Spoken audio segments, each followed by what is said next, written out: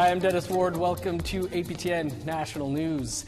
We begin in Montreal, where Assembly of First Nations National Chief Cindy Woodhouse Nepinak has set the agenda for this year's AFN AGM, calling for unity following the fallout of former National Chief RoseAnne Archibald.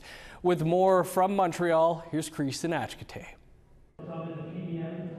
Assembly of First Nations National Chief Cindy Woodhouse Nepinak set the agenda for this year's AGM in Montreal, calling for unity following the fallout of former National Chief RoseAnne Archibald.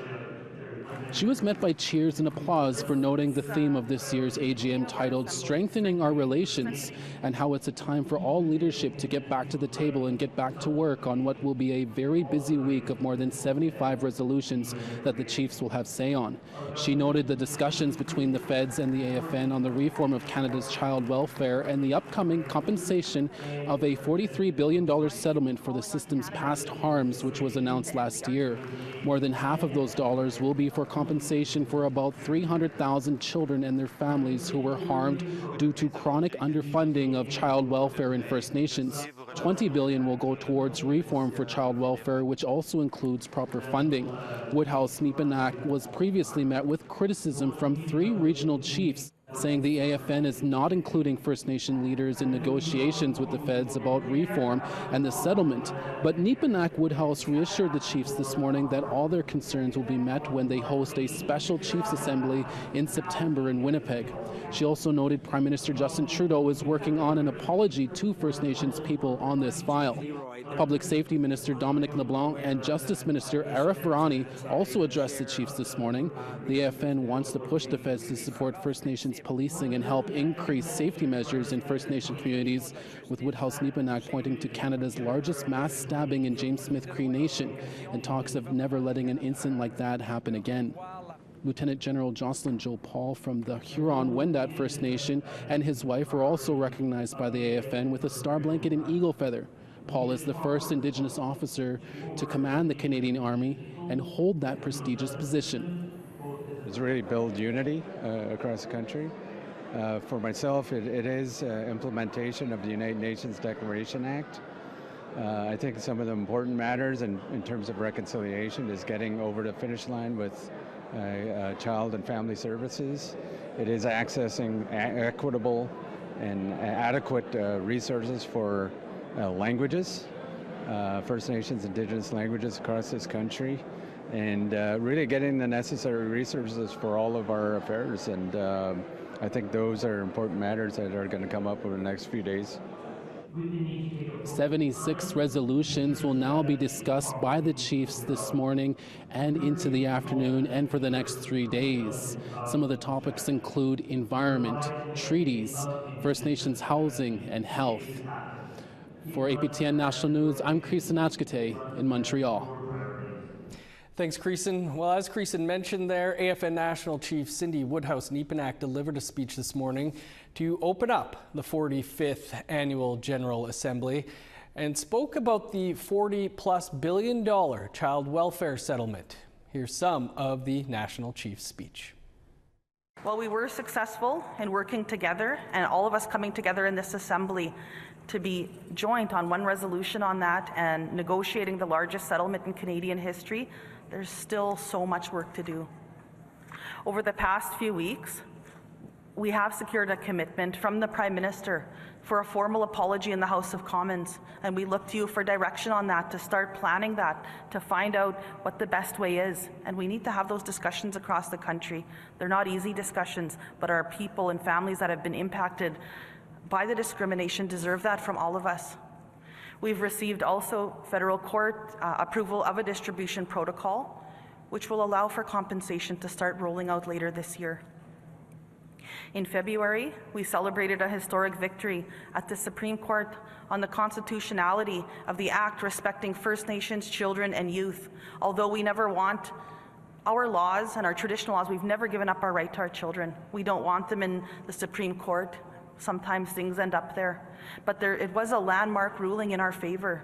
And because of the Supreme Court has now acknowledged Canada's constitutional framework, which allows for pathways for First Nations inherent rights to be recognized, First Nations will no longer be hindered by unwilling provincial partners in the exercise of their inherent right, laws, and jurisdiction. This is a huge ruling. Yesterday, it's been a busy few weeks.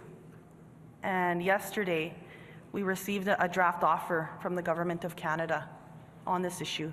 Of course, we have compensation. This is now on long-term reform. We have to talk about Jordan's principle down the way. But right now, we're talking about long-term reform.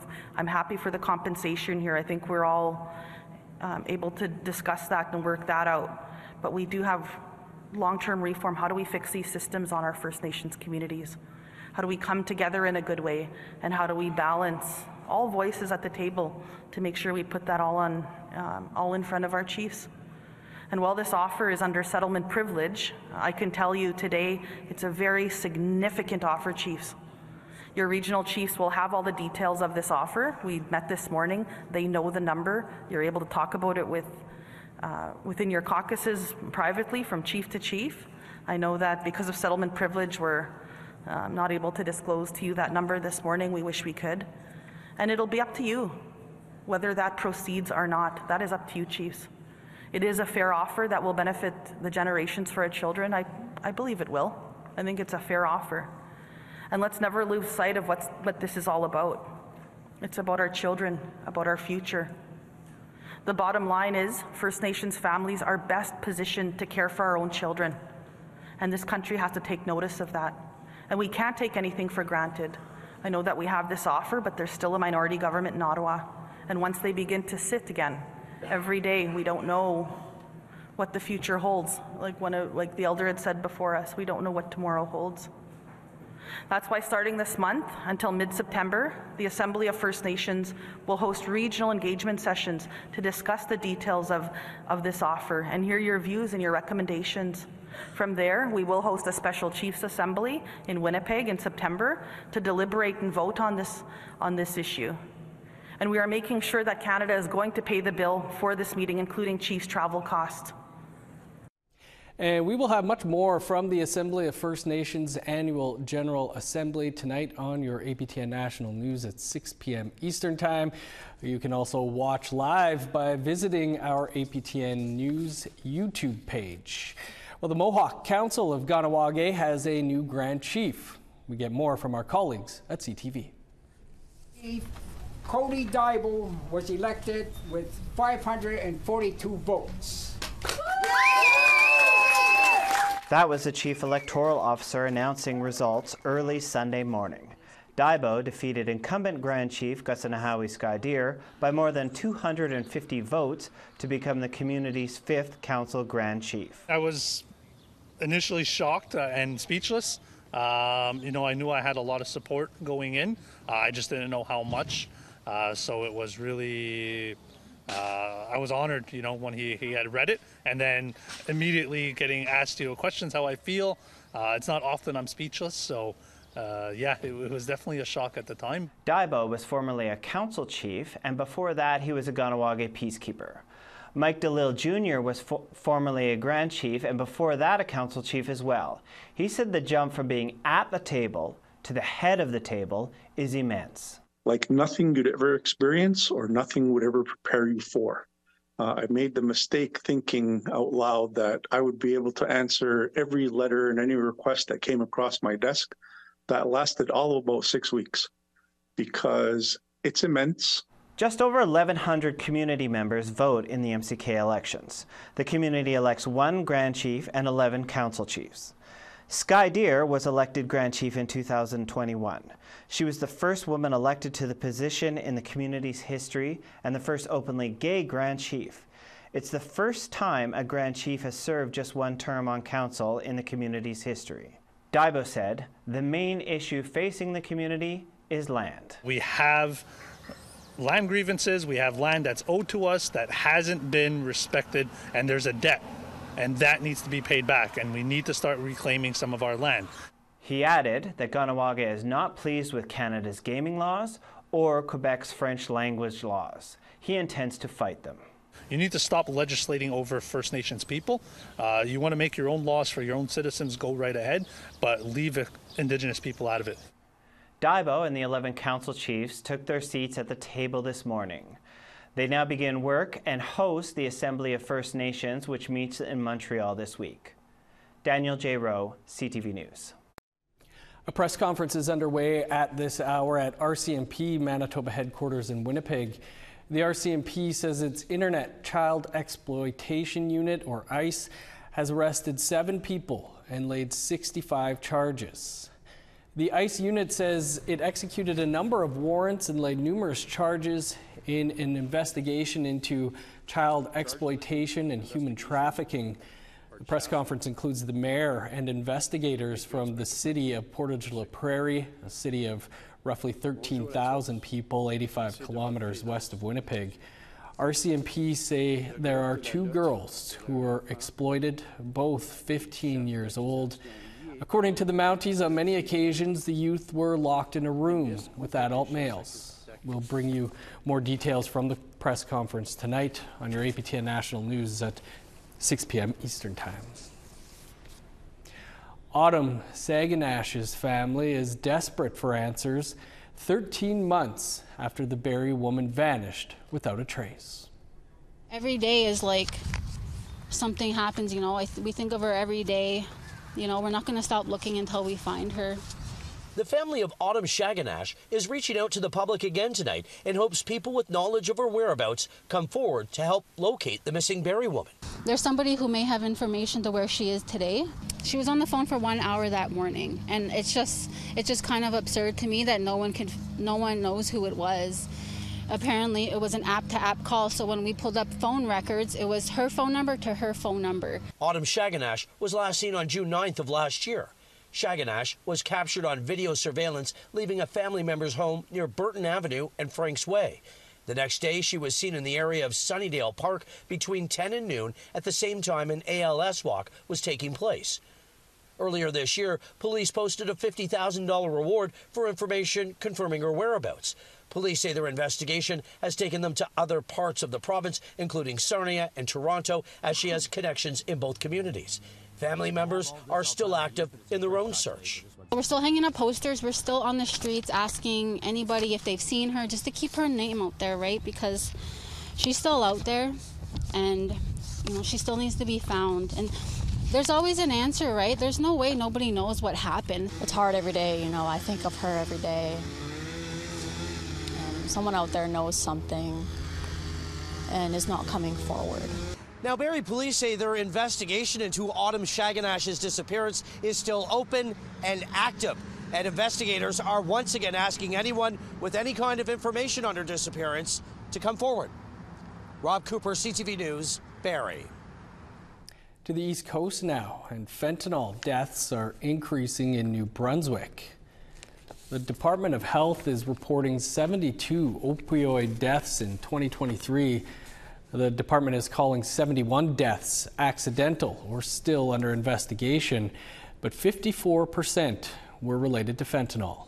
The province says paramedics administered naloxone to 689 people. The rate of people responding to naloxone has been the highest on record. An out-of-control wildfire has one of the largest employers in the Alberta oil sands evacuating. Details on that and more after the break.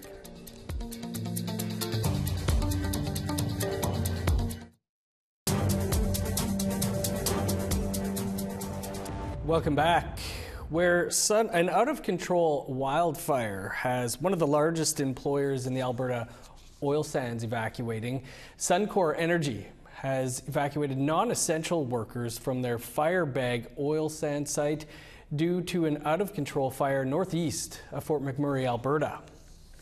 The fire is about 8 kilometers from the site and 50 kilometers from the Fort McKay First Nation and Métis Nation. About 200 firefighters and support staff are on hand to help with efforts to stop the blaze, which is about 13 hectares in size. Temperatures into the mid-30s are expected this week, with high wind gusts making the fire harder to contain. Well, much of the country is dealing with sweltering temperatures today. Heat warnings are in place in 8 provinces and 1 territory. Some provinces have already seen records smashed, leaving people looking for the best way to keep cool. The beach is not an option, I think, for today's kind of situation, because there are no trees, there are no shades, too hot, and kids don't like to swim in a ocean, so mostly water parks. In parts of BC's lower mainland, the temperature is expected to reach the mid-30s today, and up in Lytton, British Columbia, the mercury will exceed 40 degrees Celsius. Environment Canada's David Phillip says it's been the summer of the heat dome. Well, that brings us to one of our web poll questions for this week. As much of the country is dealing with the heat wave, do you think the Canadian government is doing enough to address climate change? Yes, no, or unsure are your options there. Have your say on this and other poll questions this week over on our website, aptnnews.ca. Time for one last quick break, but stick around. We're off to Bannock Festival when we return.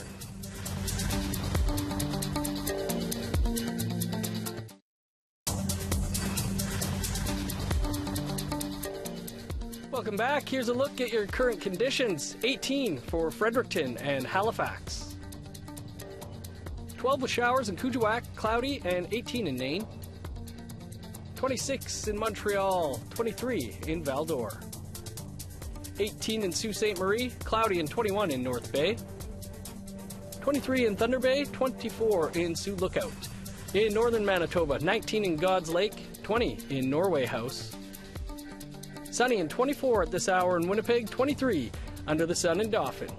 22 in Regina, 23 in Saskatoon. 20 for Meadow Lake, La Ronge, and Stony Rapids. In northern Alberta, 19 in High Level, 22 in Fort Chipewyan. 19 in Edmonton, showers, and 25 in Lethbridge. 21 under the sun in Vancouver, 22 and sunny in Kamloops. 17 in Prince George, 15 in Smithers. 7 in Old Crow, cloudy, and 16 in Whitehorse. Cloudy and 16 in Yellowknife, 15 in Norman Wells. +1 in Saxe Harbor, 5 above in Pawlatuck. 15 in Chesterfield, 16 in Arviat. 2 in Resolute, 9 in Johaven. Well, if you're around Winnipeg at all this summer, Parks Canada is putting on knowledge-sharing events. They're happening every Saturday in July and August, featuring Métis and First Nation speakers. Sav Jonesa has more on what to expect and where. I'm at the Forks in downtown Winnipeg, where on Saturday, folks can learn from Jamie Grasby about drumming and singing in the Anishinaabe culture. She is one of a handful of Métis and First Nation speakers featured for Parks Canada's Knowledge Sharing series.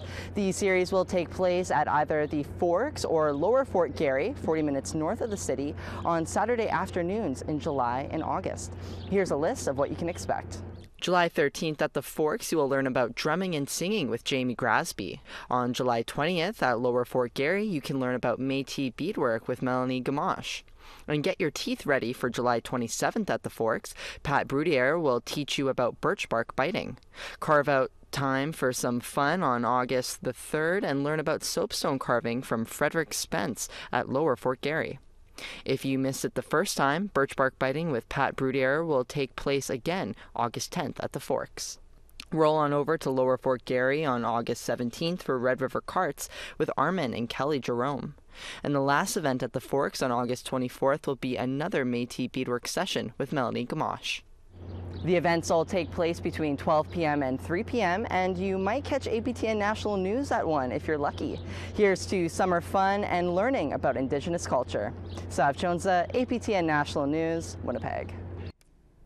Good stuff, thanks Sav. It's being dubbed as the biggest celebration yet for the fly-in community of St. Teresa Point, Anishinaabe Nation.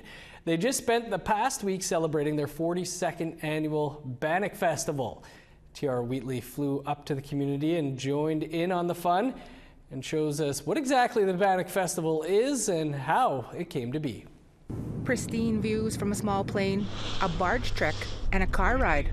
All of that before getting here to St. Teresa and Anishinaabe Nation. And just in time too. It's Wednesday and the 42nd annual Bannock Festival is in full swing. The stakes here are high, 4x4 trucks and land boats. Today I came to play bingo, try my luck. Did you win? No, I didn't even hear the numbers at the last session. The most important part of that game. From bingo to cookouts and Ironman races to a big-time stage with mainstream rockers. It's all here, deep in the woods. Nellie-Ann Cromarty reflects on this iconic festival in northern Manitoba. It feels good to see this many camps. I've been around since the first time. The real tents that they used to take around with wooden poles and everything. Raisin bannock, salt pork. Chief Raymond Monias calls this a showcase of life for St. Teresa Point. I think that speaks volumes for our nation and the character that we can exhibit to the rest. This festival is older than most here, including Leona Monias. She's in her 20s. Even so, most of her best memories come from this celebration. Maybe like 10 years ago, it used to be outside of our northern store, but they moved it here because it kept getting bigger and we needed to accommodate the people. A lot of outside communities come. Balancing the old life with the new. Spectators like Roy Harper say this helps build the youth up, including helping them understand their own mental health better. There are some that need help. We need some resources here to help them out. And with the festivities going on here, a lot of young people are volunteering. Ivan Flett has been preparing for this event since last year. He says an event of this magnitude is possible thanks to grant funding meant to combat crime and other social issues. And because we're so isolated, our youth feel like they don't matter, and they turn to drugs, they turn to all these negative things that mess up your mind, that mess up with your spirit. And my passion for this that drives me is we want to be able to create healthy memories, healthy lifestyles. In hopes of building a brighter future for the youth, while celebrating the work the elders have already done. TR Wheatley, APTN National News, St. Teresa Point. Looks like a great turnout and a lot of fun. TR will have more from her trip tonight on the news. We'll also bring you the latest from the Assembly of First Nations Annual General Assembly in Montreal. All that and much more coming up tonight on the APTN National News at 6 p.m. Eastern Time. And a reminder, you can watch the AFN AGA live by visiting our APTN News YouTube page or visiting our website, aptnnews.ca. I think they're coming back from the lunch break right now. I'm Dennis Ward. Marcy McGuitch, thanks for being with us. I will see you back here in a couple of hours. Have a great afternoon.